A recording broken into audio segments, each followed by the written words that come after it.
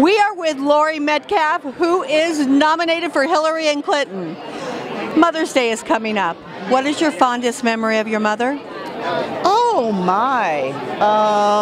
Well, just the growing up with all of us together in Southern Illinois. You know, we're just a real homey, small town, and I like that. That's where my roots are. And when I think of Mother's Day, I think of Mother Earth. What is your wish for Mother Earth? Where do I start? Well, I hope that the Green New Deal goes through. That's a good deal. Yeah, that would be, wouldn't it?